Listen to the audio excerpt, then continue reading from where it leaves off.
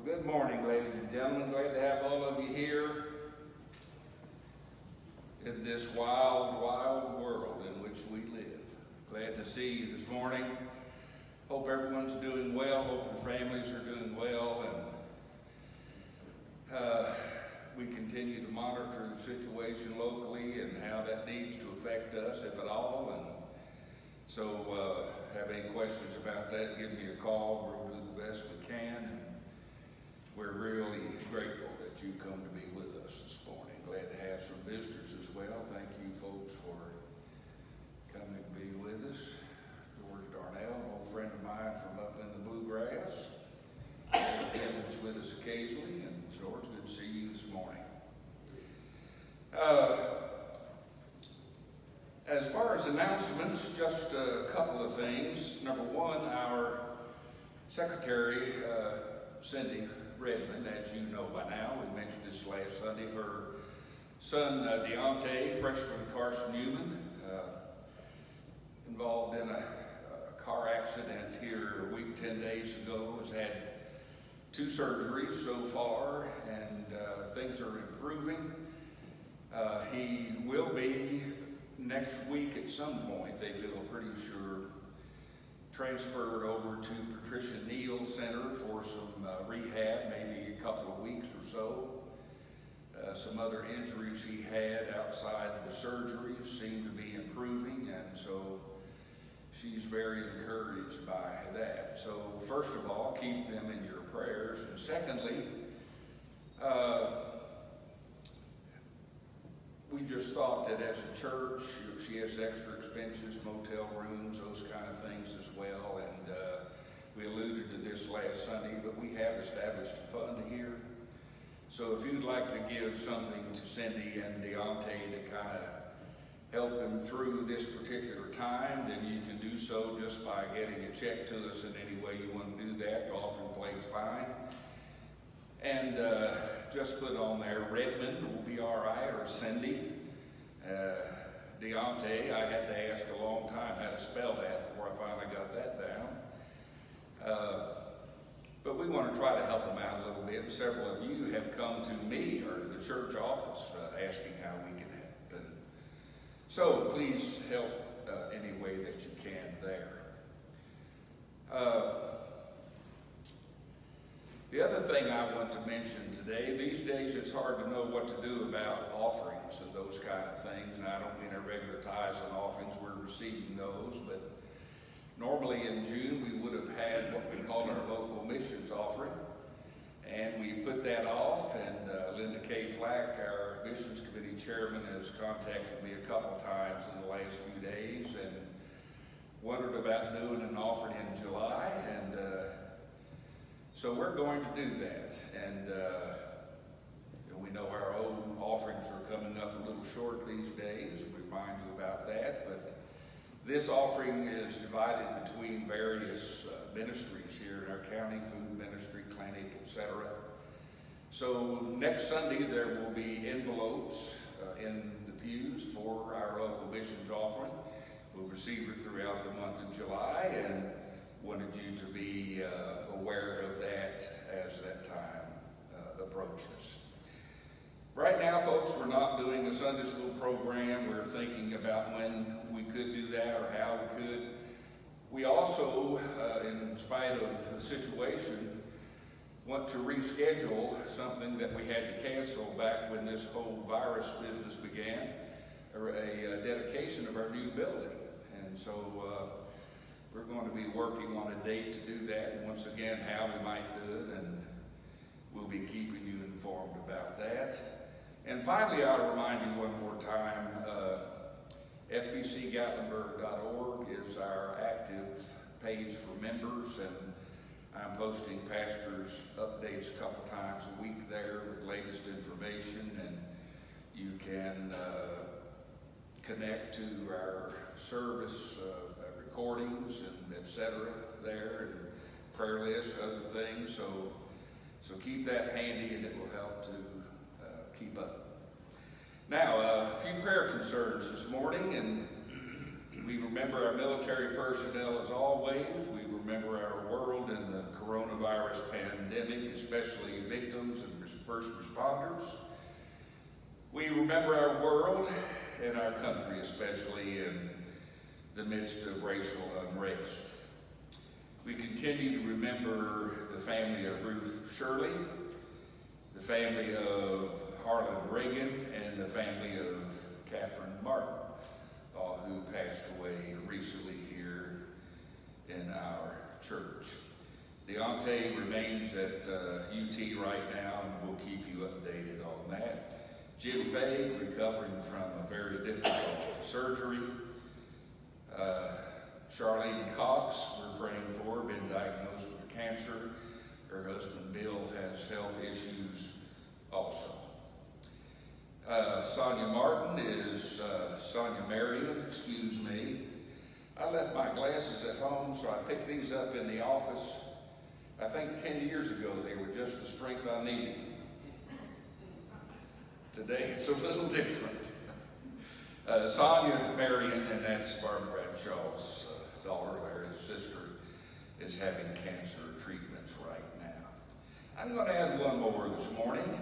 My lovely bride is in the hospital today. She's down at LeConte Medical Center, and the last 10 days have been a whirlwind. We've been to 3 medical centers, 1 doctor.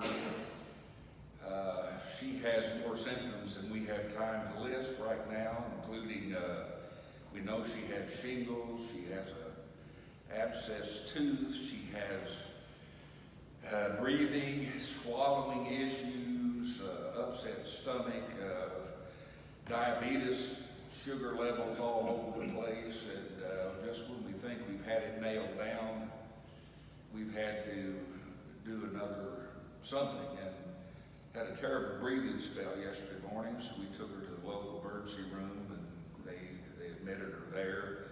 They're doing some tests also this morning. So we honestly can't quite figure out what's going on with her. And so if I seem a little bit distracted, she's taken care of me for almost 50 years in December, so I'm kind of fond of her. So if you give her a place in your prayers today, I would appreciate it. Let's pray together, shall we?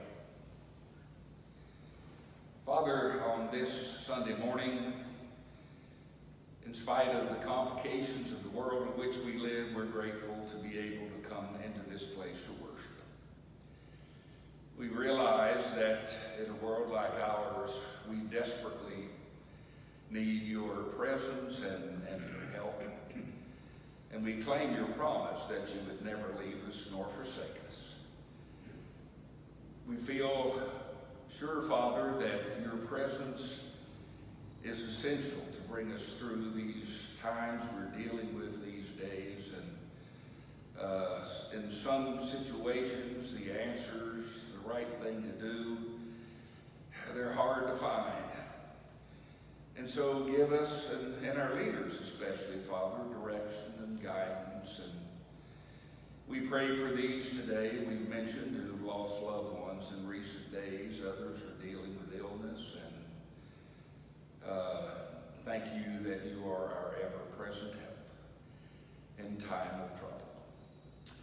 And now, Father, we are here above all else to worship you in spirit and truth. We acknowledge you as the true and living God, the creator of all things, a God of majesty and power, but also a God of love. We look back and see the gift of your Son in our behalf, and we realize how deeply you love us, Father, to send him to live and die and rise again to be our living Savior and Lord. And today we confess our sins through him, and we thankfully ask for the forgiveness that he makes possible. And again now, Father, accept our worship and praise and adoration this morning. May you be glorified through us. In Christ's name we ask it.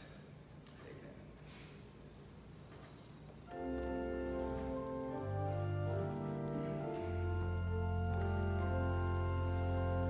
Walk in the spirit of love. Walk in the spirit of love.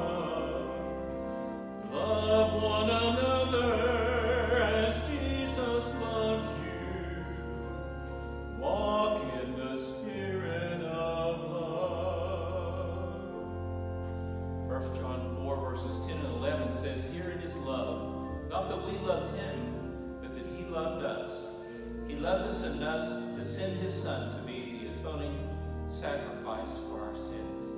Beloved, if God so loved us, we ought also to love one another.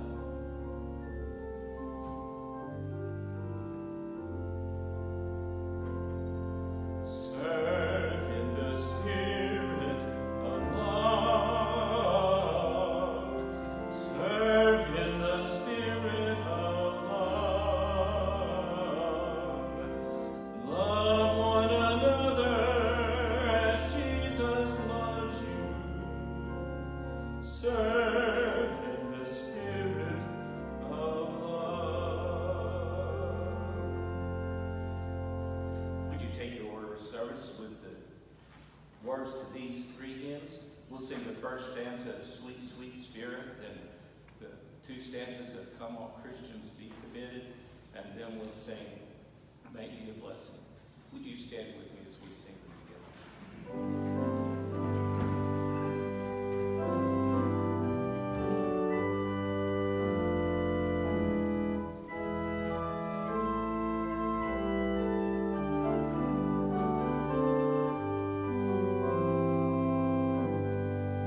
There's a sweet, sweet spirit in this place.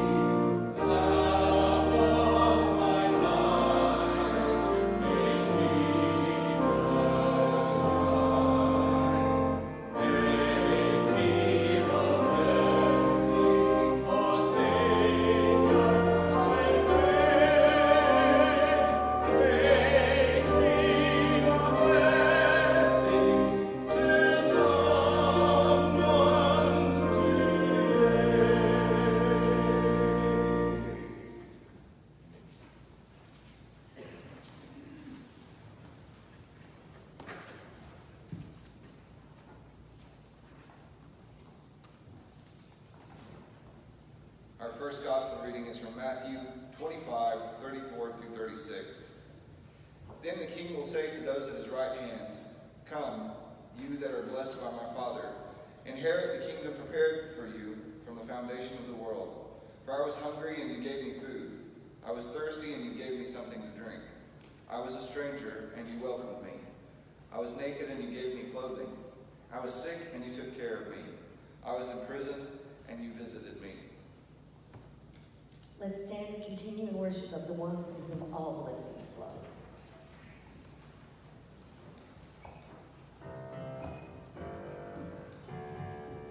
All right.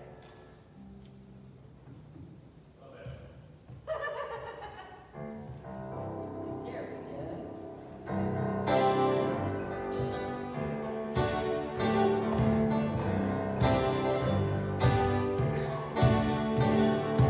You want not to know if you want know me.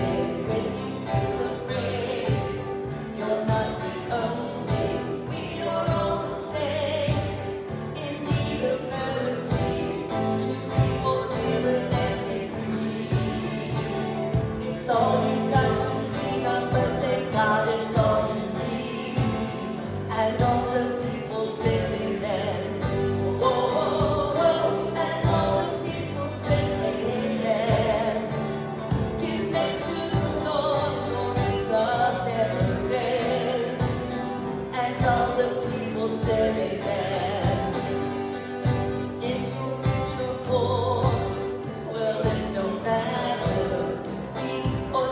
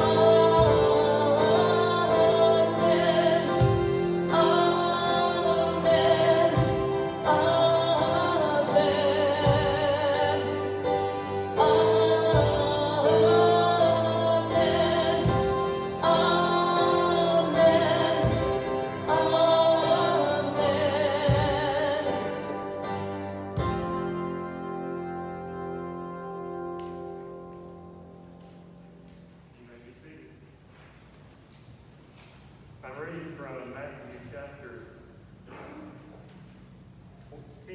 verses 40 through 42. Whoever welcomes you welcomes me, and whoever welcomes me welcomes the one who sent me. Whoever welcomes a prophet in the name of a prophet will receive a prophet's reward, and whoever welcomes a righteous person in the name of a righteous person will receive the reward of the righteous. And whoever gives even a cup of cold water to one of these little ones in the name of a disciple, truly I tell you, none of these will lose their reward.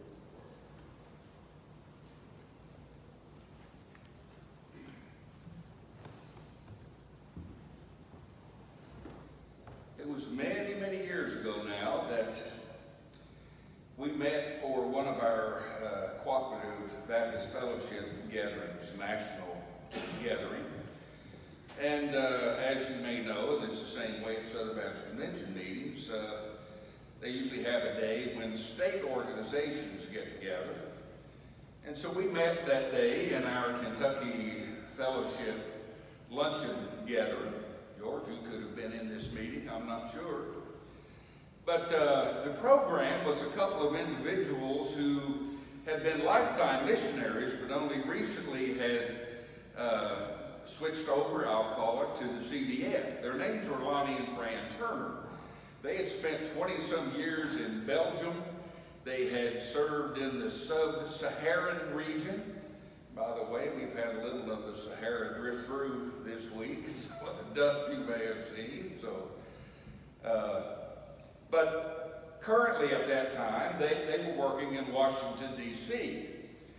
Now, their ministry was among diplomats and all kinds of different things. They provided ministry. They hosted meals and dinners for them and helped them in time of crisis and other individuals. A lot broader than I'm saying. But I remember particularly what they said was the one-sentence definition of their work. They said, ours is a ministry of hospitality. A ministry of hospitality. That title, technically today, could work for our sermon, because we have before us a call to hospitality. It's important, that word, in the Christian faith. Some of you know the name of Andre Newman. In one of his books, Reaching Out, he spoke about this word, and he said if there's any concept worth restoring to its original depth and evocative meaning, it is the concept of hospitality. It is one of the richest biblical terms that can deepen and broaden our insight into our relationships with our fellow human beings. Hospitality means friendship for the guest. It means the creation of a free space where the stranger can enter and become a friend instead of an enemy. Hospitality. It is the theme of our gospel reading from Matthew today, which is the lectionary gospel for this Sunday of the year.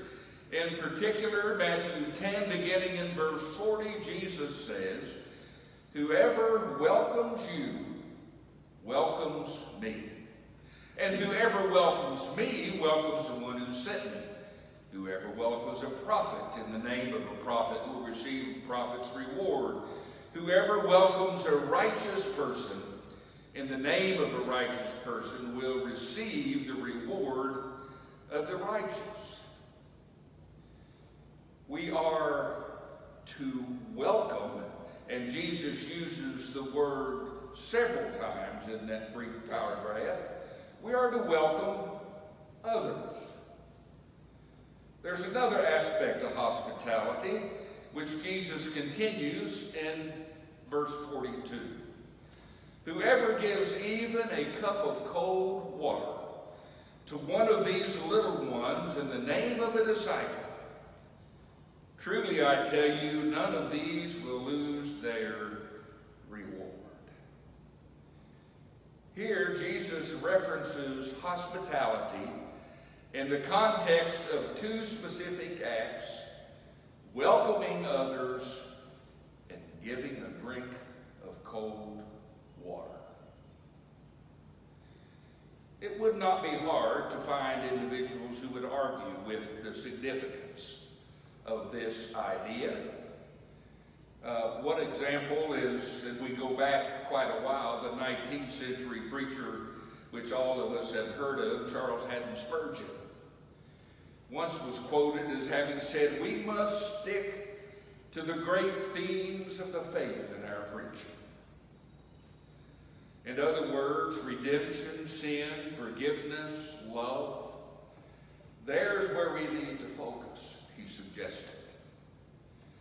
However, apparently, our Lord Jesus believed these issues were worth spending time with, because he did so regularly in his teaching. Most of us remember at least part of Matthew 25, sometimes called the Last Judgment. Verse 34 begins, "Then the king will say to those at his right hand, 'Come, you that are blessed by my Father, inherit the kingdom prepared for you from the foundation of the world. For I was hungry, and you gave me food. I was thirsty, and you gave me something to drink. I was a stranger, and you welcomed me.'" There they are again, a warm welcome and a cold drink. Welcoming is vital, isn't it?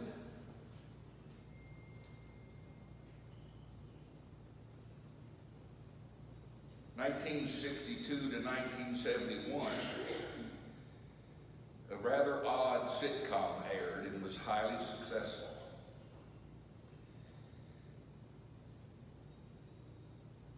I key you in on what it was with these words.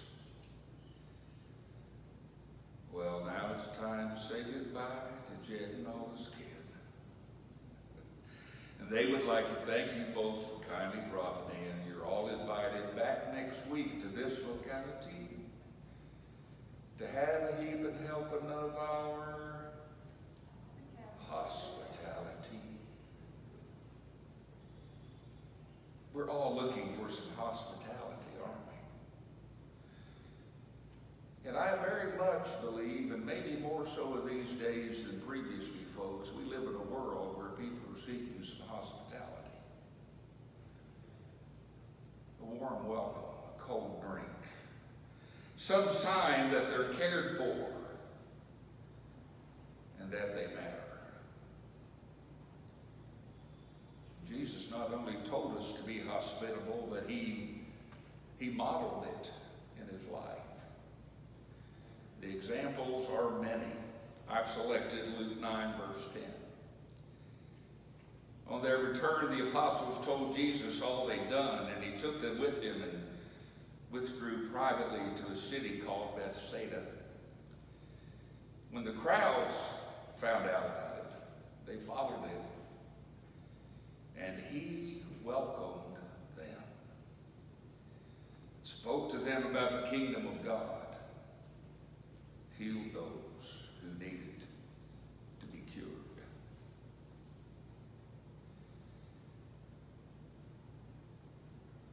Don't sell hospitality short. We live in a nation, to some degree, of strangers. The society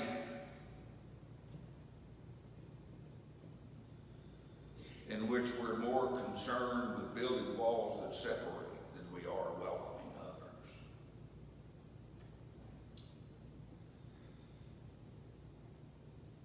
I know it's a tough world out there. It's risky. Welcoming strangers, those you don't know. puts you at risk, doesn't it? But yet that's the commandment, folks, to reach out and welcome people.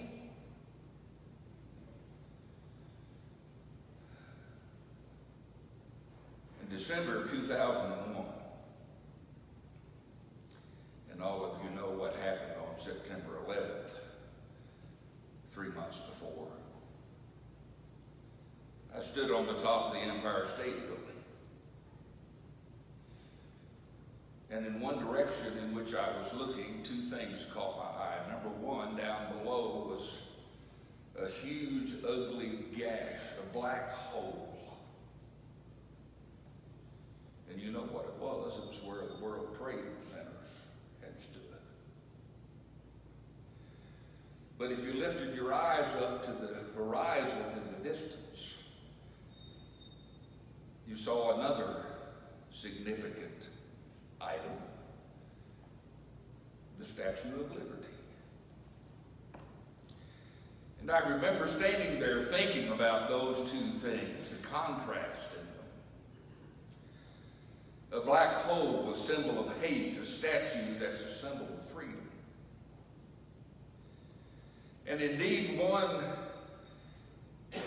may get us thinking, to prevent one, we have to protect the other. And we do. Freedom is significant. We know there are threats, but yet we're called to be welcoming.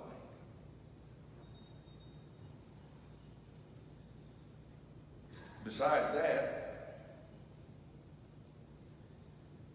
that statue out there in the harbor bears an inscription. Some of you have been inside and seen it. It reads, in part, give me your tired, your poor, your huddled masses yearning to breathe free, the wretched refuse of your teeming shore. Send these, the homeless, tempest-tossed to me. I lift my lamp beside the golden door.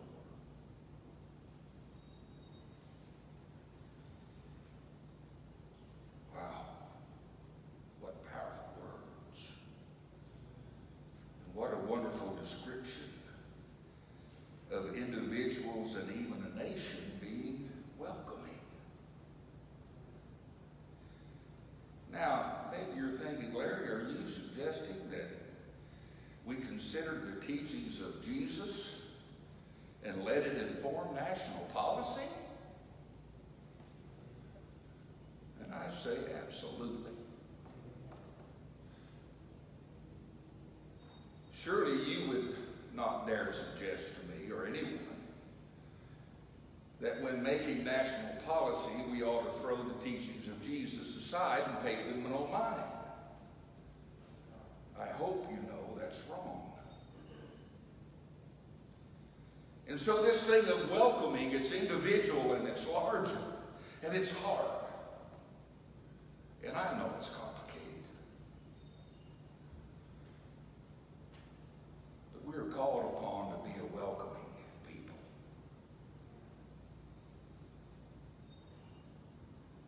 And by the way, aren't those words interesting in that quote from the Statue of Liberty? Doesn't say bring us your highly educated. Bring us the best of the best. Doesn't say that. Bring those who are already well established. Doesn't say that. It says instead the wretched refuse. The homeless. The tempest-tossed. Boy, that's the group Jesus spent a lot of time with, wasn't it? Those kinds of people. Listen to Luke 15, verse 1. Now all the tax collectors and sinners were coming near to listen to Jesus. The Pharisees and the scribes were grumbling and saying, this fellow welcomes sinners and eats with them. And his if Jesus didn't have the opportunity, he would say, yes, I do. I'm proud of it, and so should you.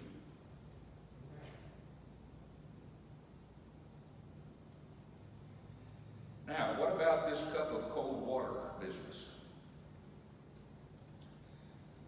Well, here's a couple of current illustrations. I wish I could show you these pictures. May 31st, 2020. No, I'm going to start with you up. June 2nd, 2020, 1:53 p.m. Someone forwarded to Channel 9 News in Pittsburgh, Pennsylvania, a short video. The video was of a line, 2 lines of about a dozen police officers, Pittsburgh police. And in front of them is this kind of scraggly looking character, I'm guessing 20 to 25 years old. He has walked up with a case of water, and he set it down, and he opened it up, and he began to distribute the water to the police officers. Now, just a few minutes before, he had been in a group of protesters. He was there to protest. But as he walked up to them, and there had been no direct conflict this day, he said, I've been involved in the protests. I know you're just doing your job. I'm not mad. I just want to give you some cold water. And apparently, as a group, the officers said, thank you. May 31st, 2020. Palm Beach County, Florida.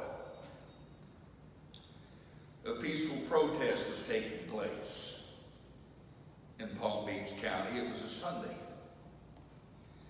During those demonstrations, a CBS Channel 12 news viewer took another video. This video was of a Palm Beach County Sheriff's officer, a deputy, giving bottled water to protesters.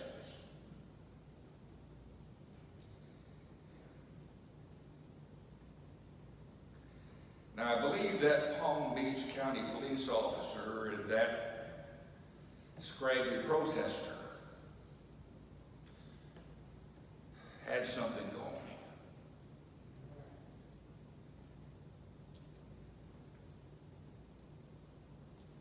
The power of a drink of water. And you realize, folks, that these things, welcoming and giving a cold drink, they're bigger than just those themes. But Jesus' teaching is about an attitude, an approach to life, how we Christians are to live.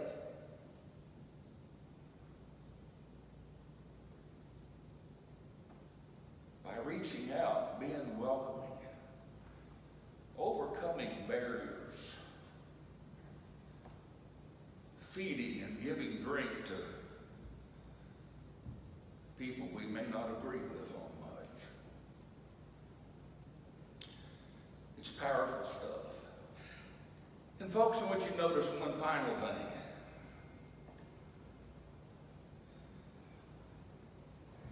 It's not very hard.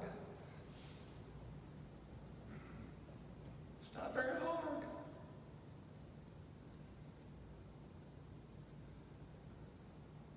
You know, it's easy for we Christians to sit back and think, well, you know, if I could give $1 billion to coronavirus research, I would.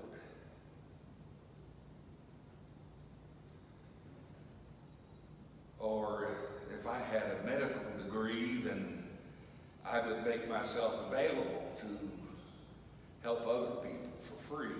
And if this and if that.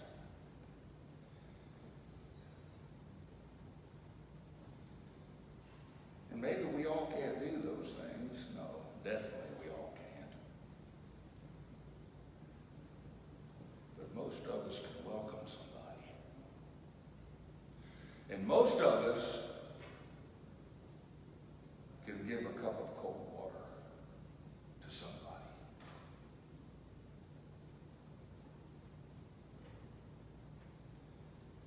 It's really the love of God seen in Jesus, channeled, funneled through us, his people, to the world that surrounds us.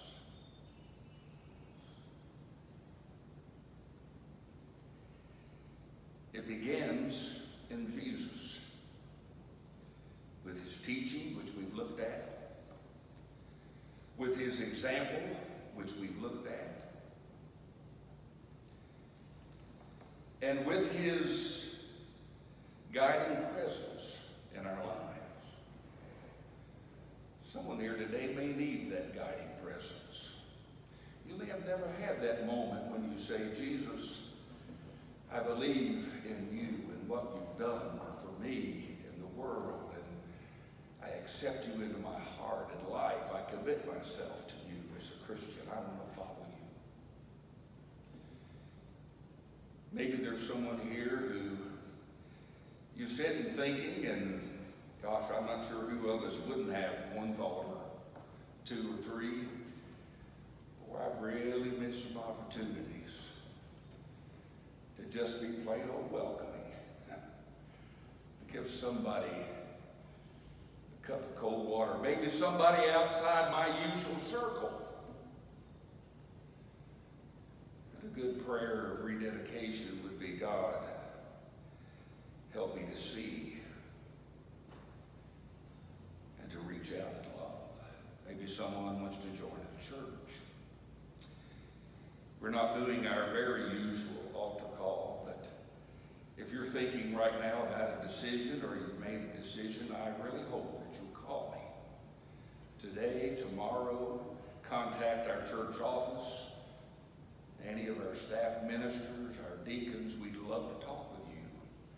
Hear about the decision you're making and help you move forward with it. I hope you'll do that.